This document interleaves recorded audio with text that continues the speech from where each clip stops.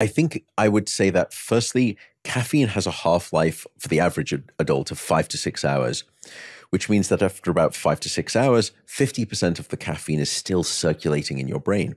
That means that caffeine has a quarter life of 10 to 12 hours. So if you have a cup of coffee at noon, 25% of that, a quarter of that cup of coffee, is still in your brain at midnight. So I don't think many of us would get into bed and sort of pour a quarter of a cup of coffee and then swig it and then, put your head on the pillow. We understand that that probably doesn't lead to good sleep.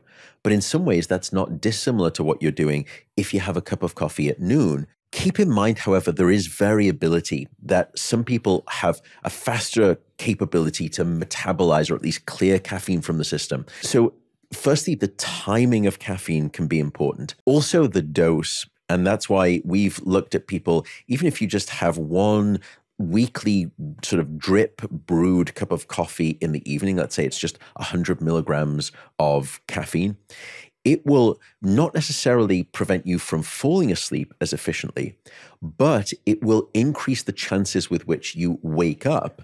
And if you wake up, it will increase the duration with which it takes you to fall back asleep. And if it doesn't do that, it can also reduce down the depth of your deep sleep. So you really would prefer not to try to degrade the quality of your deep sleep, considering all that it does for your brain and your body. But in some ways, that's what many of us are inadvertently doing if we have caffeine too late in the day.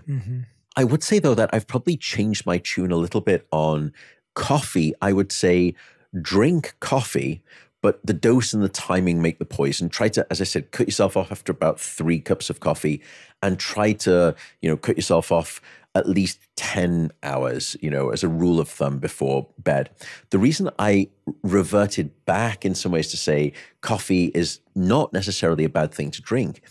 If you look at the relationship between drinking coffee and the health benefits, they are non-negotiably astronomically impressive.